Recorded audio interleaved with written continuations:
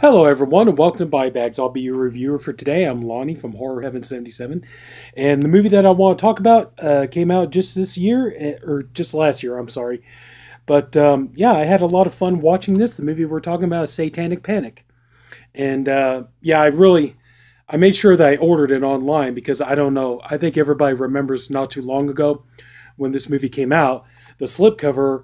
Walmart didn't like that. That the movie is called Satanic Panic. So what they ended up doing was they replaced it with a slipcover, and the slipcover just said Panic on it, and that was it. So I think everybody kind of remembers it for that. But anyway, yeah, I just watched this movie, and I really had a lot of fun with it. It's a good horror comedy, and the story is, it's kind of like, the best way I can describe it is you're going to go for this movie if you like satanic occult films from the 70s.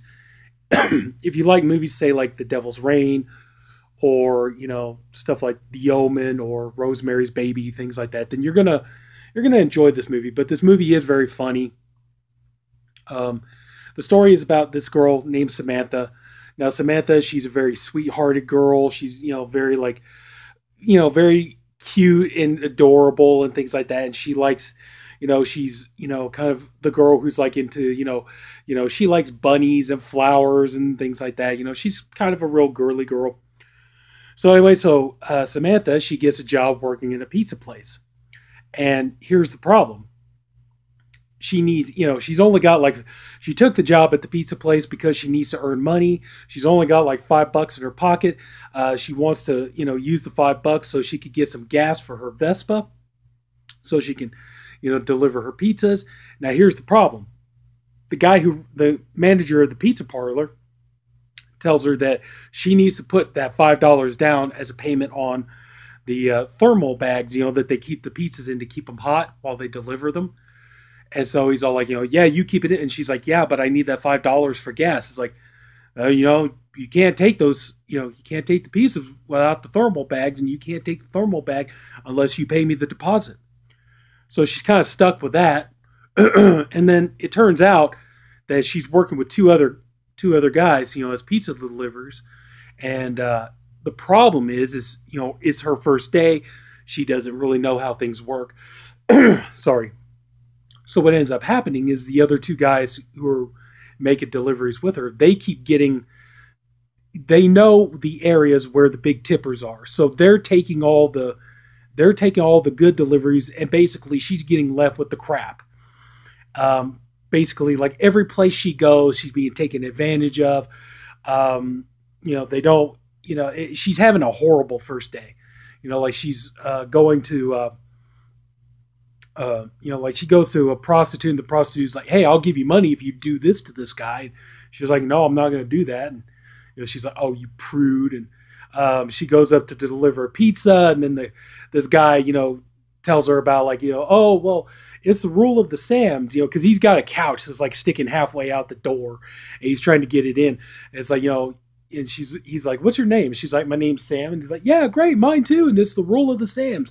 The Sams have to help each other out. So he's like, so he gets her to help him move his couch in, and then he takes the pizza and then just doesn't pay her. So she's getting screwed over. And then finally, she just really, she needs to get some money, all this kind of stuff. She needs, a good delivery. Well, the boss tells her, there's this rich, fancy neighborhood, and they ordered all these pizzas. You need to deliver the pizzas out there, stuff like that. And she's like, okay, yeah, I'll do it. And she knows that this is a ritzy part of town, a really swank part of town, and so she's thinking she'll go there, and they're going to be big tippers. Well, when she's getting ready to leave, one of the guys she works with, he tells her that yeah, you know what, these people, they don't tip for shit. They're horrible tippers. And, he's like, I went there and one time and they were doing an orgy. So I got in on it, passed the hat around and all this kind of stuff, and everybody, by the end of the night, I had a lot of good tips. So she decides, well, she'll go ahead and try her luck anyway. It's like, what else is she going to do? So Sam takes the pizza out, and delivers it. And, it's this very weird neighborhood. Yeah, these beautiful, like, rich houses and stuff like that.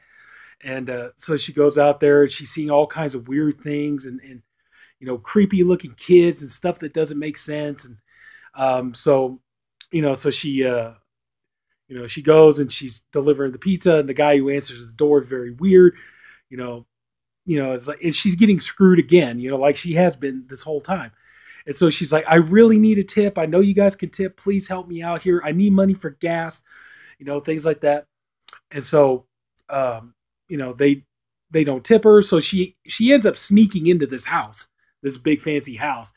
And what she doesn't realize is she goes in and she's just like, she starts talking to anybody, and she's like, hey, look, yeah, I delivered the pizzas and stuff. I was just wondering, could maybe like somebody, give me something, just give me a tip so I could get some gas and stuff.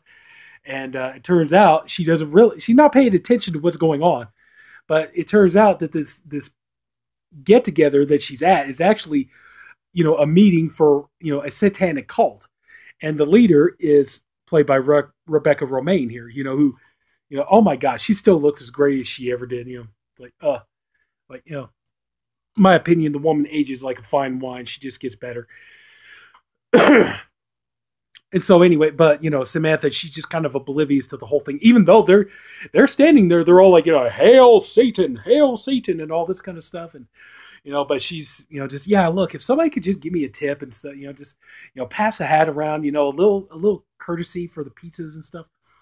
And then she ends up, Rebecca Romijn's character ends up, like, who are you? And all, and she's like, yeah, I'm just the pizza delivery girl and stuff. And they're all like, are you a virgin? And she's like, well, I think that's a personal question. They're, yep, she's a virgin. We need her for the sacrifice.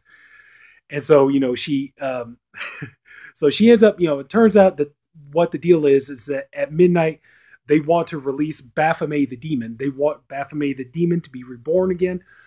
But to do that, the demon needs to be born from the womb of a virgin. And so they see that Samantha is a virgin and things like that. So they decide that they're going to use her for the sacrifice. And so, Samantha has to try to get away from these people and escape and all this kind of stuff.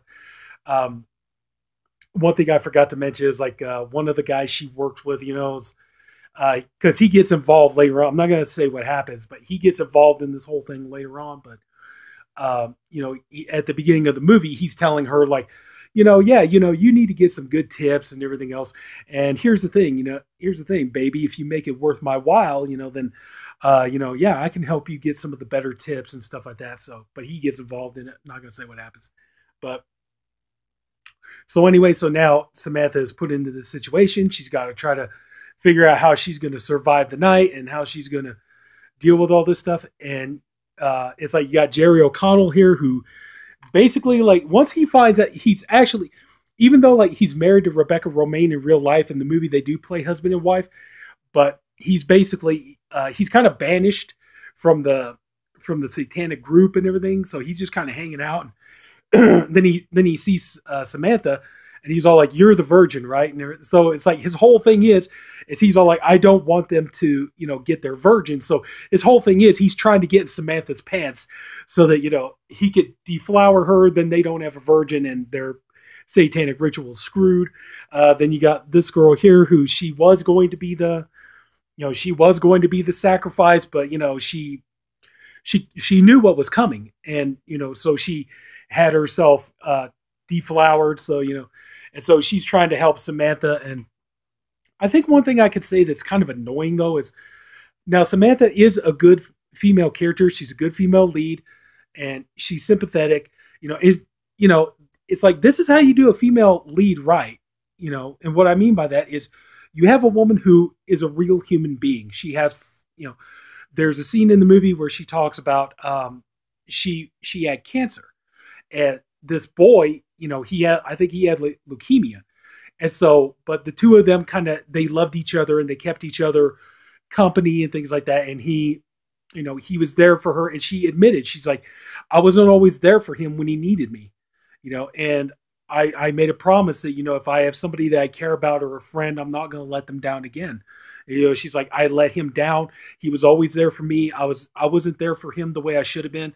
And, she's like, I have to live the rest of my life knowing that. And so, but I would say the only thing that's kind of annoying about Samantha is just the fact that it seems like information just never gets to her brain, because everybody keeps like, they're, you know, it's not like anybody's speaking pig Latin. Everybody's just saying straight out, you know, look, these people want to sacrifice you. They want to take you and use your womb so that they can give birth to the demon Baphomet. It's not that hard to figure out.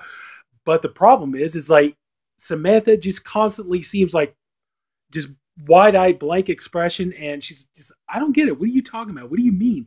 What's going on here? I don't get it. I don't get it. So it's like that does kind of get to be a little bit annoying after a while. But other than that, though, you know, you care about her. She's sweethearted. She's good-natured. She's flawed. She's scared. You know, but she does, you know, eventually rise up and do the right thing. So, I mean, this is a good example of doing a female lead right. And they do make a good, you know, she is a good character. Rebecca Romijn, you know, it's like she does that thing of playing, you know, kind of like the, you know, she's the leader of the Satanic Coven, but she's got like people who doubt her. One of them is actually Jeff Daniel Phillips from the Rob Zombie movies. And so, you know, so she's kind of, she knows what to do, but she's kind of at odds with some of the other Satan worshipers, because they think that they think she's not qualified to lead. So they want to kind of like overrule her. But anyway, so yeah, she's, you know, she makes a very compelling villain. But yeah, you know, I mean, the movie it's a lot of fun. It's, you know, you got to be into movies about like satanic rituals and witchcraft and stuff like that. But, you know, you got to have a sense of humor about it. If you don't have a sense of humor about it, this movie's not going to really do anything for you. One thing I will definitely credit this movie for, it really does have some really, really good practical special effects. I'm not going to explain it, but there's some great creature effects. There's some good, you know, gore effects. You know, they do come up with some inventive ideas in this movie. You know, there's, sorry, I'm going to give away one tiny spoiler. You got Jordan Ladd. You know, we all remember Jordan Ladd from, you know, like Club Dread and Cabin Fever and Death Proof and all that stuff. You know, it's like her character, she's walking around, she's got this big drill, you know, that's like, and she's using it kind of like as a penis. So that's all I'm going to say about that. But anyway, but yeah, this movie is a lot of fun. It's very black comedy.